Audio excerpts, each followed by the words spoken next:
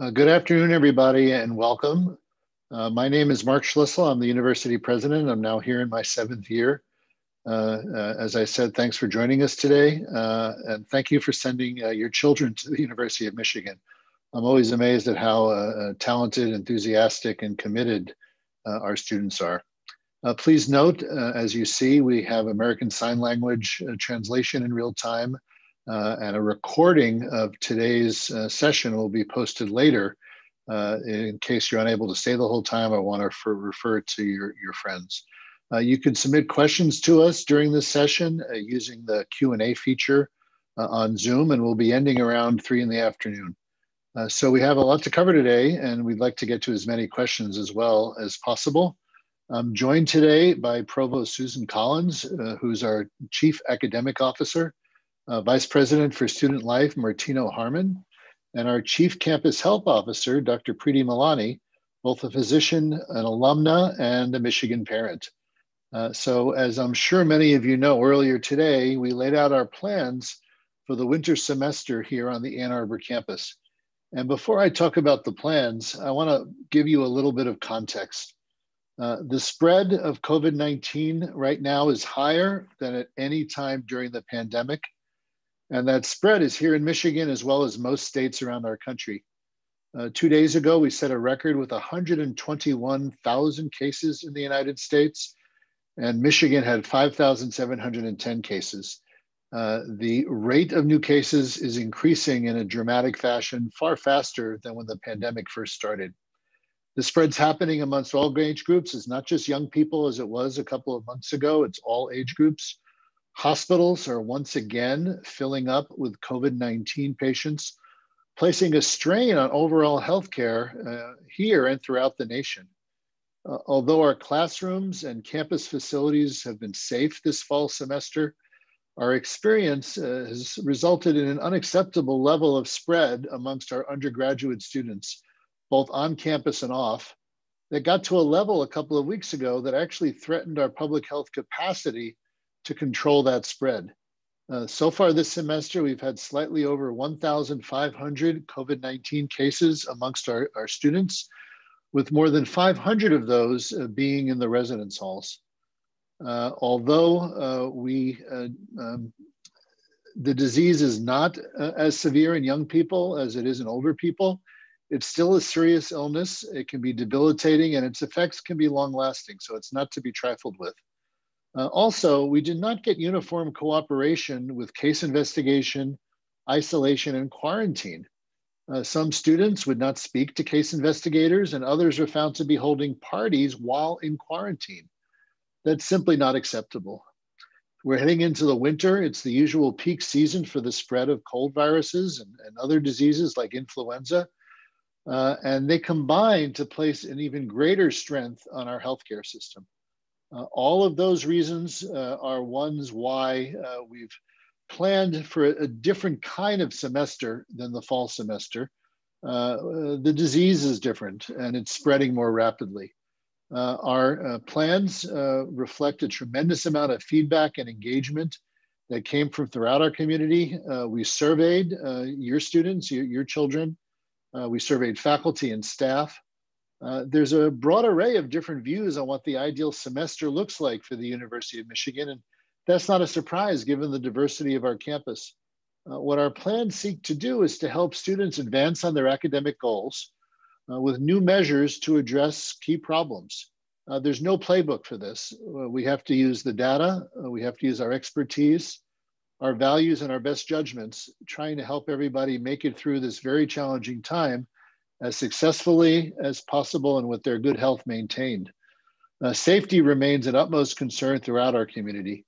Testing, of course, is an important tool that we need to deploy more aggressively and make it easier to access, requiring testing for some in our community. As I mentioned a minute ago, we know that cold and flu season, colder weather, and something we're calling COVID fatigue present very real challenges for us in the coming semester. That's why we've revamped our testing regimen. We will further reduce campus density and provide more options for remote learning. This will make it easier to comply with public health guidelines and ease pressure on quarantine and isolation housing and contact tracing. The key elements of our plan for the winter include the following. Only classes that must be taught in person will be done so as determined by instructors and program leaders. No instructors will be required to teach in person if they choose not to. These plans emphasize the academic mission. We want to ensure that all of our students and faculty can continue to advance their academic goals in as many ways as possible, and that students continue their progress to complete their Michigan degrees. We're going to focus on making the highest quality education possible under these circumstances. We're going to require entry testing for the virus for key groups in our community when they return in January, including those living in residence halls and those who teach in person. We'll also require weekly testing for undergraduates in the resident halls and undergraduate students who live in town but are participating in on-campus activities. Further, we'll make testing available weekly for any students who want to be tested.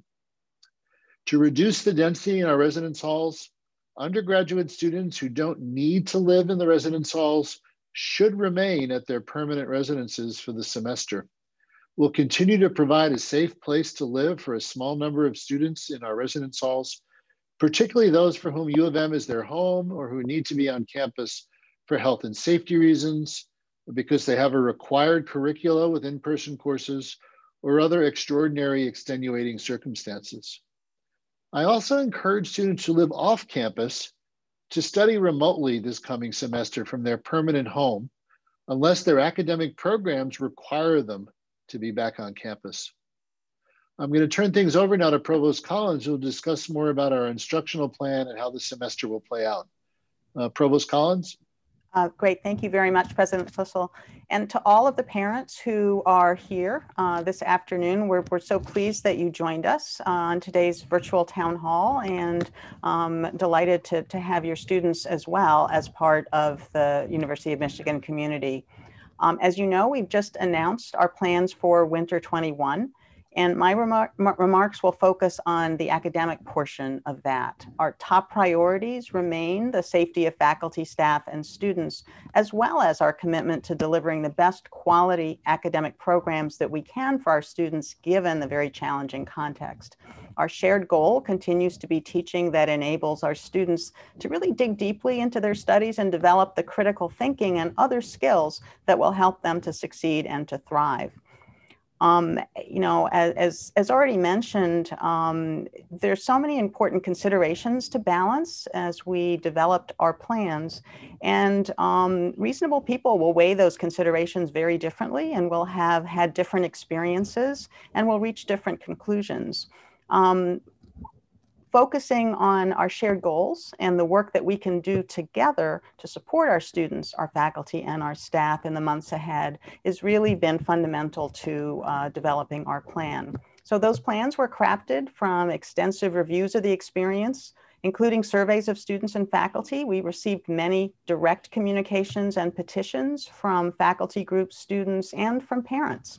And we thought about and reviewed that information and those inputs very carefully. And we continue, of course, to monitor the public health and other available data as well. And I'll stress that classes on campus have been safe.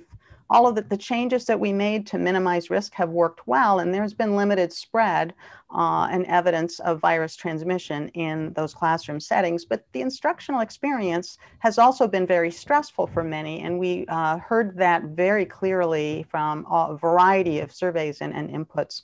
And as mentioned, the public health considerations point to a very challenging winter with a need for prudence. So, you know, it's clear then that we need to balance those considerations. So for winter 2021, we're continuing with the instructional method, the approach that we've been implementing in the very recent weeks, with most classes that are taught remotely and those in-person classes limited to the ones that are most effectively taught in person or required to be taught in person. And instructors working with the leaders of their programs will select the formats that they believe are the most appropriate and make that information available to our students before registration. Given the very extensive feedback that we've received, we do anticipate fewer hybrid classes, the ones that have some students remotely and some students who are in person. And we'll be supporting and working with our faculty on the wide variety of different modalities. What we've also learned that there are significant differences across the programs in the schools and colleges. And so we would expect that to continue to be true in winter 21. Our plan is not a one size fits all, but it recognizes the differences across our programs, which will result in some variation, with some programs remaining largely remote and others offering the limited in-person instruction that I mentioned that enables students to continue and progress towards their academic goals. Our students have asked for some breaks in the calendar to give them a bit of breathing room. The going straight through has been quite challenging. And so we've adjusted the schedule for the winter semester to add in 2 break days, Wednesday, February 24th and Tuesday, March 23rd. We'll still start classes on January 19th, right after Martin Luther King Jr. Day, and we'll end at the same date that we initially scheduled. But there'll be no classes on those break days. And we look forward to working with our students and our faculty to create some voluntary activities and ways for us to engage together that will be fun and safe and help to develop our community. Many of our students and faculty have also described a heavier workload this fall. There seem to be many reasons for this. And so we're really working to engage with our instructors to ensure that efforts to keep students actively involved in remote classes are thoughtful and balanced and address some of those considerations. I'd also like to mention some of the things that we learned since our pivot to remote instruction last fall and the experiences that we've had last winter and the experiences that we've had this fall. There clearly are a number of positive features, and faculty are drawing on that information as they plan their courses for next semester. And I'd like to share just a few of those. One of the silver linings has been the expanded opportunity to bring in perspectives of a range of outside speakers, which increases students' exposure to ideas and approaches to understanding what they're studying and different points of view. Another comes from the opportunities to combine asynchronous lectures with synchronous active learning sessions, allowing students to reflect on the lectures before posing questions, to listen to lectures again after discussing them with their classmates and with their instructors. And there are a number of those features that really enhance learning and that enrich the classroom environment. We're also using and exploring new approaches to evaluating students. For instance, using different types of low stakes learning assessments and coupling those with fewer high stakes assessments. And that can help to decrease stress and provide faculty with useful feedback as well in engaging in different modalities. And then finally, I'll note that the virtual office hours can be a plus. Students report that online office hours are easier, they're more comfortable, and they're more convenient, and make some students engage and more likely to attend. Many of our students like the collaborative capstone projects that faculty are initiating that enable them to blend autonomy and accountability and work in different groups in different ways with our faculty. And so there are a variety of those innovative approaches to teaching that we're excited about and will continue to use and to enhance with our curriculum. So it's been a very complex semester. It's certainly not the college experience any one of us would have hoped for. And we're very proud of our students in that context, their dedication, their creativity, and frankly, their hard work. So during the rest of this term and beyond, we'll continue working on ways to improve the experience and to enhance wellness within our community. And when appropriate, we look forward to exploring ways to increase safe in-person opportunities for our students as well. Thank you. Thanks very much, Susan. Vice President Harmon. Thank you, President Schlissel.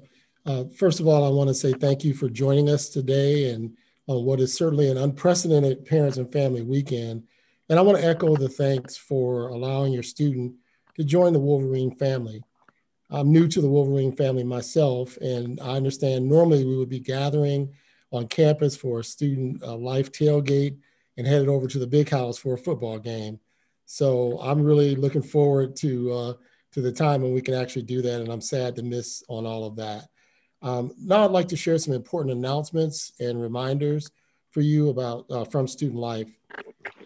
First, I want to remind you to schedule your students' departure testing, which is part of the housing exit process this year. Prior to returning home for the fall, it's really important to complete these steps to keep the student and your family safe. This is required of all residential students, but we also encourage off-campus students to get a test before leaving. And we have lots of information about traveling safety and exit protocols. Please ensure students plan enough time to receive a test prior to departing. Allow for approximately 3 days to receive the test results before actually traveling. All housing students have been offered weekly testing for the past 3 weeks, and this will continue to be available next week for them to receive departure testing, and we'll be sending an announcement soon that will include test locations and times for each building. Please also keep in mind some really important guidelines. 2 weeks of social distancing prior to travel is recommended. 2 weeks of quarantine and after arriving home is strongly recommended. I know it's hard. You want to spend lots of time with them right away, but just make sure you save some Thanksgiving dinner for them. For more important travel guidelines, you can look at our information on traveling safety pointers, which are available under the departure testing protocol section of the Campus Maize and Blueprint website. We'll announce plans for Parents and Family Weekend 2021 during the winter term, so please stay tuned at parents.umich.edu. That's parents.umich.edu for that announcement. Before I outline key points for winter 2021 with respect to housing, dining, and other student life-related plans, I want to take a moment to thank all the students, parents, and families who provided frank and helpful feedback on their experiences this fall. Our decisions on how to move forward definitely weren't made lightly. The pandemic has made it challenging to deliver the college experience we really want for our students and the experience that they deserve and expect. We recognize that the experience during the pandemic has been challenging and a sacrifice for everyone involved, students, families, faculty, and staff. I look forward to when we can get back to a full normal rhythm in the long run, but for now, here's our plan for keeping our students and the families safe for next semester. As President Schlissel said, every undergraduate student who is able, we are strongly encouraging you to remain at home at your permanent residence during winter 21. This will allow us to reduce density in our residence halls and throughout campus. Graduate students may remain. We've found an extremely limited spread with this population of cases. We are releasing all undergraduate students from their winter housing contracts with no penalty and no charge or penalty. Undergraduate students must reapply if you want to opt to stay in university housing for next semester. As President Schlissel said, this will be based on a number of factors and needs. We have limited capacity for single occupancy, which is what we will offer, and we want to provide housing for students who need it. And that would include students who call University of Michigan home and must remain on campus for personal well-being, health and safety, and other reasons that may be critically important. We'll also provide housing for RAs, undergraduate international students who cannot return home, and students with financial, academic, or very housing-related challenges and other extenuating circumstances. We will provide housing again for our RES staff members, which include RAs and diversity peer educators. Detailed information on the process for reapplying, the move-out process, and other important information will be sent from the housing office very, very soon, and it will be sent to all undergraduate students currently residing in residence halls. I want to mention that I recognize that these changes may be unsettling for many students and families during what is already a challenging semester. We will take great care and concern during this transition to provide the support and assistance that is necessary. I want to speak a little bit about the rationale for reducing density in the residence halls. It really follows public health guidance on offering single occupancy rooms, as many of the cases that we found during the fall were roommate transmissions, and also de-densifying the halls. Factors in public health guidelines indicating that really that public health experts have recommended that the higher density in the halls really increases the risk of spread. It also eases the burden on our quarantine and isolation housing. By decreasing the density, it gives us opportunities to potentially increase the number of spaces in quarantine and isolation housing. We've also heard extensively from RAs and student residents that we need to lower the resident to RA ratio, and that provides more support and more safe engagement. When we think about enforcement for winter semester, it's really important for students who do remain to know that we're going to emphasize a strict enforcement of our policies related to safety and keeping the community well. While many of our students complied with guidelines throughout the fall, they've been practicing the Wolverine culture of care and making good choices. But other students have put themselves and the community at risk by making bad choices. We all get how challenging this is, though. It's not lost on me as an educator and a student affairs professional how problematic this paradox is. Having to penalize students for attempting to engage in social behavior that is normal and healthy for their developmental stages is really a challenge. Yet safety has to be our number one priority. We'll be incorporating mandatory weekly testing for our undergraduate residents, which we believe will help us track and curb the spread of COVID. But we will also instill a stronger set of expectations and shared responsibility to make sure that students comply with the weekly testing. The effectiveness of this approach is demonstrated on other campuses, and we'll have the testing capacity to do this on a de-densified campus in the winter. Our dining program will remain the same as it was in the fall with grab and go options, many delicious meals. And I talked to several students during the fall that really did enjoy the meals. So we will stay with that plan for the fall or the winter term. University unions will remain open with reduced hours, and recreation sports will remain open with the same safety guidelines that was used during the fall. This is really an important part of health and wellness for students having the ability to exercise and to stay fit. In closing, I want to reiterate that these plans for winter semester are informed by our commitment to safety for the community. It's also informed by the feedback we receive from you, from students, from faculty and staff, balanced with the guidance from our public health experts. Thank you again for joining us today. Take care and stay well. Thanks, Martino. Before handing things over to Preeti, I want to thank some folks who are behind the scenes that are actually doing a lot of the work for this virtual Parents Weekend. Many of you know they're from the Dean of Students office, Dean of Students Laura Blake Jones, and her colleagues Sarah Daniels and Angela Bauer. So I'd like to say a thank you to them. And also to our parents and students. You know, we recognize this is not ideal. This isn't the freshman experience or the upper class experience that your students chose the University of Michigan for. This is based on our concerns about the whole community safety, your children's safety, your family's safety, and trying to strike the right balance, assure they continue their education.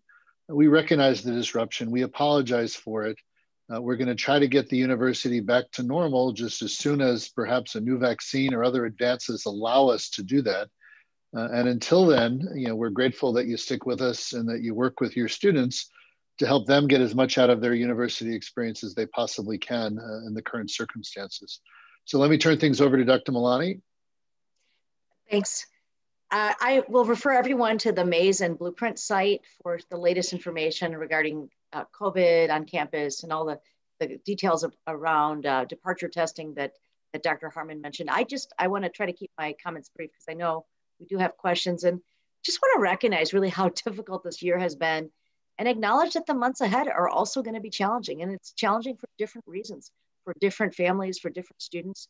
And while we are squarely focused on COVID, and we have to be, we can't forget about overall well-being. I will just say I'm an infectious disease physician at Michigan Medicine, and I am really concerned about where we have gone in the last month as a nation and really around the world. I had been, more and less optimistic during the last 8 months, and right now I feel like we're entering a difficult period of time. So the decisions put forth are really based on what the circumstances are, and this gets at the fact that the pandemic has really meant difficult choices, and frankly, imperfect choices. Sort of picking between really bad options, and this has been very disruptive to many of the students. To the students and families, this is unfair. But unfortunately, this is where we are, and there's not an easy end in sight. So we have to continue to work together. In my own family, and again, you heard, I'm also a parent. My son is a third-year student here. We talk a lot about just making good decisions, protect yourself, those around you, but find ways to connect and find ways to enjoy yourself and continue schooling. Our community and our students have really shown grit and resilience and patience and kindness. Some of you have written to me and said, you know what, it's not perfect, but I'm really glad that my son or daughter is learning independence. But on the flip side, there's also loneliness and anxiety and depression and a lot of stress. These issues are not new. They have been there, but clearly the pandemic has made it worse and made it more difficult. And again, with this in mind, there will be 2 midweek single-day well-being days scheduled for the winter semester. And as you heard from the provost, this will be February 24th and March 23rd. And this is a time to take a break, time to catch up. It's also a time to maybe engage in some activities on campus and some volunteer efforts so that you do feel like you're part of campus. And I think that's especially so for our first-year students who haven't had the typical Michigan experience. Many students do use and benefit from our counseling services. And again, these are very student-focused. They're really good programs. Wolverine Wellness, they have a wellness coaching program, and they've certainly seen lots of students who have worked on techniques to cope and thrive in this difficult environment. CAPS, which is our counseling and psychological services, is adding 8 additional counselors. And again, all of these programs offer virtual visits, and that's not like a simple way to fix things, but it is at least a way to try to make sense of the disruption. And I think to come up with ways and techniques to help. I wanted to make a plug for the campus recreational sports facilities. These will continue to be available with reduced operations and hours, and regular exercise is essential. Whether you go for a walk outside or you have some sort of fitness routine, this is something that I would encourage you to encourage your students to do. And finally, this is also important, is ask your students whether they got their flu shot. All of them had this included in their health fee, so there are no out-of-pocket costs. The UHS website has details.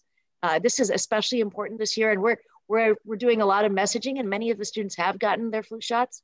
But what we don't want is an overlapping outbreak of influenza and COVID. And finally, just sort of parent to parent, parenting changes for young adults, but your role as a parent doesn't go away. So thank you. Continue to support your students, help them make good decisions, and I think really encourage them to find ways to engage with a community that's meaningful to them. I think it helps make Michigan more of theirs. And finally, and this is important, remind them eventually this long tunnel, there's going to be light at the end, and we'll eventually get through this. Thanks very much, Preeti. I think now we have time actually for some questions. Preeti, will you moderate the questions? Do you have them there? Yeah, absolutely. And I have a few that I will throw out there. And these were some questions that came in ahead of time. What plans will there be to engage students socially yet safely? And how will we help students who are feeling isolated, especially during the winter months? And this is specific also to the first-year students. How are we helping them to build connections? And maybe I'll start with Martino on that question. Thank you, Dr. Malani. So this Division of Student Life, we actually have been working this semester on taking an approach that was a little different than what we took early in the semester. Early in the semester, we were very conservative. We approached it with an abundance of safety. We had to abide by the ordinances that limited gatherings, and we'll continue to do that. But we're also going to add some additional creativity. For example, we know it will be cold outside, but we might get lucky and have some days where it's not brutally cold. And we would encourage RAs and other student life professionals to have small, informal gatherings with students socially distanced, mask on, just to have check-ins and conversations. We're opening up the lounges, the multicultural lounges and the community spaces in the residence halls to reservation only, which will limit the number of students who are in the spaces at the same time, but also ensure social distancing and mask wearing. And that will allow for programming and engagement. And finally, even within the residence hall community with a single occupancy format, it really provides more safety for our staff, our RAs, to go in a room and have a conversation, because there'll be less people in a little bigger space. So that gives them a little bit more comfort to just check in, have conversations, and get to know their residents. One of the things that we discovered this fall is that many of our RAs didn't really get to know their residents at all. They, in some cases, couldn't really recognize them, and it's because they didn't feel safe. So the more we can increase safety, and we can add that with creativity, but continue with an abundance of caution. Thanks. I'm also going to just make a plug around research and undergraduate research, which is something that is a wonderful part of the educational experience for the students. And so, you know, whether it's co-curricular or curricular, but also to think about undergraduate research opportunities, and some of this information is there. So one more thing to encourage your students to explore. I want to pose a question to really all three of you. What are the lessons learned from the fall semesters that will be applied to the winter? And again, I know you touched on this a little bit, but maybe I'll start with Susan on this question. Sure, thank you. And there are a lot of lessons that we have learned and that we are learning, so that continues. I did mention some of the ones in the instructional space, which, in particular, link to the previous question, which has to do with how we engage our students as well in a world in which so much of what we're doing is done virtually and is done remotely. And so those kinds of smaller collaborative activities around instruction that enable our faculty to connect with students really enrich the learning and will continue beyond the pandemic period. I'll also say, so there's a lot of things that I mentioned that relate to how we teach and how we learn and how we help students understand what works well for them and what doesn't. There also are a variety of things that we're learning about the interactions between student initiatives, the student clubs, the student activities that we can integrate with what we do in our schools and colleges and our units in order, again, to engage with students in new ways and then enrich the ways that they're learning. And so those are some of the things that I would highlight, but there's a wide range of important things we're learning that we will apply more aggressively and extensively in the winter and will be with us for a long time to come.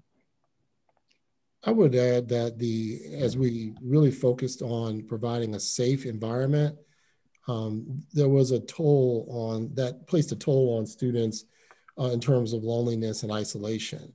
And so that creativity that I talked about will help us to balance safety along with trying to engage with students so that they can connect with each other and connect with other people. We also found that although we offered a robust set of opportunities in a virtual format, students experience something called Zoom fatigue when they are on Zoom, online all the time for their classes, and they just don't have the energy or capacity or motivation sometimes to get on Zoom for a fun activity, no matter how well-being it might be. So those are two important lessons that we learned, that we can't rely on virtual, but we have to still keep the community safe at the same time. I think, I'd mention just a couple of things. One is I've learned that people assess personal risk very differently from one another. There's all different kinds of perspectives, and I'm sure some parents are wondering, why we're sending their students to study at home. And then other parents are saying, thank you for sending my student to study at home. Our faculty are actually very low risk based on the way the semester has played out. We've had no disease transmission in the classroom, yet that doesn't mean that many people aren't incredibly afraid of the illness for their own sake and for the sake of their families. So fear complicates decision making. It makes it hard to come up with a set of decisions that an entire community can uniformly gather around. I've also learned you have to approach these very uncertain circumstances with a sense of humility, recognizing that we're going to make mistakes and we have to be open-minded and try to correct them and do the best as we can moving forward. And there are no decisions that everyone will support, and there are no perfect decisions. These are very novel and difficult circumstances. On a very practical level, in hindsight, I wish our university had found a way to develop more robust levels of testing earlier in the pandemic. And as you all remember, testing has been a problem and remains a problem all around the United States. There are a couple of universities that got major allocations of funding from their state, like Illinois, and developed ways to do massive amounts of testing. But it's interesting, the first couple of weeks of the semester, Illinois had thousands of cases, despite the fact they were testing everybody twice a week. And they actually had to do one of those 2-week shutdowns. And now, later in the semester, their levels of cases are extremely low. And around the country, we're all learning from that experience. Here at Michigan, we were doing testing for anyone with symptoms and anyone with close contacts. And we were doing statistical surveillance to figure out where the disease was, but we weren't doing thousands and thousands of asymptomatic tests. Our first few weeks, we had very few cases. And then as the semester's gone on, we've had much, much larger numbers of cases, and we've managed to grow our testing capacity. So these are all lessons learned that we'll be able to use in the months ahead and try to maintain as good an educational and a safe an experience for our students as we can. Thanks for those comments. I think it reflects the fact that with COVID, we're really like driving on the road as we're building it. And again, in the fall, we really weren't in a position to do the kind of testing we are doing now. And again, I say it every time, testing isn't the same as prevention, but we've seen how it can be very beneficial, not just from a public health standpoint, but also from an emotional standpoint for folks. So Mark, a couple more questions for you. One is on graduation and what the plans are around commencement. Yeah, we don't have definitive plans yet, but if I had to make an early prognostication, it's hard to imagine putting 60,000 people in the big house in late spring, in April or the beginning of May. We'll make an announcement as soon as we can determine the likelihood, but I'm sanguine about the opportunity to have an in-person graduation. We'll do something significant to mark the occasion. We did a very nice virtual ceremony last spring. And we promised students, if we are unable to have a graduation in person, we'll invite them back to campus down the road, those who graduate, and have a great celebration here in Ann Arbor when you can come back with your families, and we can do so safely, and we'll plan things that are really special. No one else will have had your graduation by the time we are past the pandemic. So that's the best that I could say for right now. Kind of on that note too, I want to ask one more question of you, which is, can you discuss how you would approach a COVID-19 vaccine for our students? Yeah, so first to give people a sense of timing, I think it's quite likely that there'll be one or several approved vaccines. I'm guessing probably early in the new year, but the government, the federal government, is going to determine the order of who gets it when. So I believe they're going to buy up all the doses and then distribute them. So it's likely that the first folks vaccinated will be frontline healthcare workers, public safety people that are engaging directly with the public to keep our society moving along.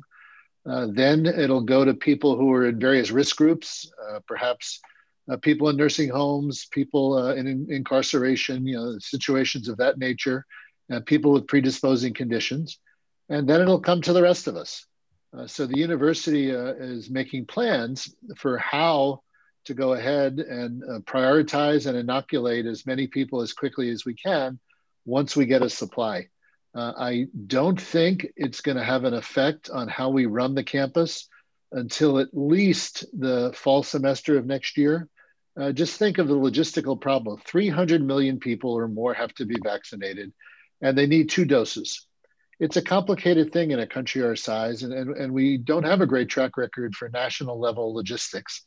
I'm hoping that next fall starts to become a normal semester, but that things will get better between now and then as the disease comes under better control and there are better treatments to help people who do become infected become less ill. Thanks. I agree with your take on the vaccine as well. This is a question for Provost Collins. Given the stresses students have been experiencing related to COVID, will they have the option of choosing pass-fail versus letter grade this semester and also the upcoming semester? So that's a question that we're being asked and that we're reviewing. I did want to just share with the group how we've approached grading.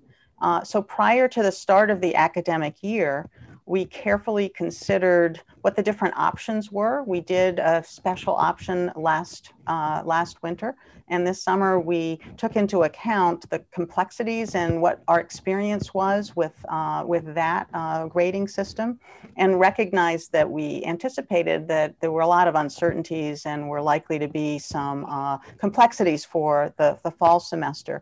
And so what we have in place that we started the semester with this fall was that all undergraduate courses are using a modified version of a traditional grading system where the regular A, B, and C grades are maintained, but students who earn a D or an E will receive a no record COVID grade. And those grades, students can request to have converted into a letter grade, but if they're not converted, then they would not impact the student's GPA. So again, our students have asked us to review that, and that review is underway. Thank you. I know we're approaching sort of the end of our time, and there are a lot of questions in the Q&A, and we'll get those together and get some of those responses back to folks. But I could turn it back over to President Schlissel to close things out. Thank you very much. So I just want to thank again all the parents and perhaps students that are listening in today. Apologize, the pandemic isn't the fault of the University of Michigan. It's not the fault of the United States, et cetera. It's a pandemic. I believe that everybody is trying their best to stay safe and healthy themselves and to protect the safety and health of others. And we're trying our best to keep as the mission of the university moving forward to the benefit of society the very best way we can. So working together, focusing on what we can do to help one another and to help our students, I think is the way we can all contribute to seeing us through to the other side. So thanks for your patience and forbearance. We will collect the questions, the myriad of questions we weren't able to get to, and find the proper place up on our website to post them so we can get answers to you as we continue to work together to see us safely through the pandemic. Have a very good Thanksgiving holiday. Be safe, be healthy. Thank you once again for entrusting us with your students, and have a good Parents' Weekend, as virtual as it may be. Thank you very much.